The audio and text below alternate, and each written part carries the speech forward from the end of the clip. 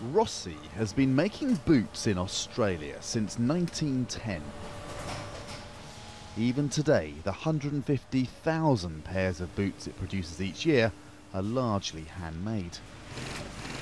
Of the 85 employees, some have been here their entire working lives. 31 years I've worked here. It's a very good team. We work together quite well. I know most of them by name. But Rossi is a rarity.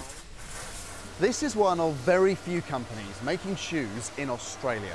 Foreign competition makes manufacturing here tough.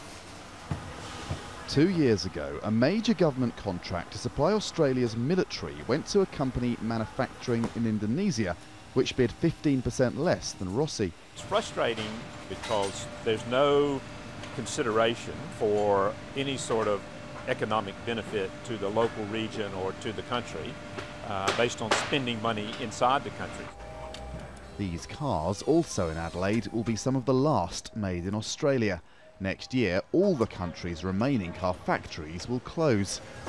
It's in that context that concern for Australia's manufacturing sector is high on the political agenda.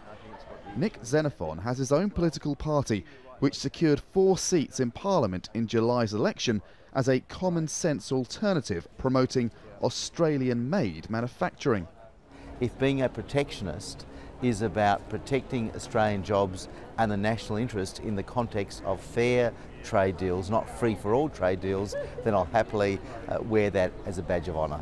As no party in Australia's Senate has a majority, Xenophon and others like him have a lot of influence over government policy.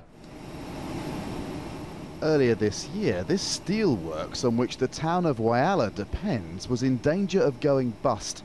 Workers took big pay cuts, but it wasn't enough. Almost everything this town has is built on the back of the steelworks, so for it to go would be devastating, absolutely devastating. Political pressure has led the government to support the works financially to help attract a buyer. The Commonwealth Government has provided us with a $50 million loan.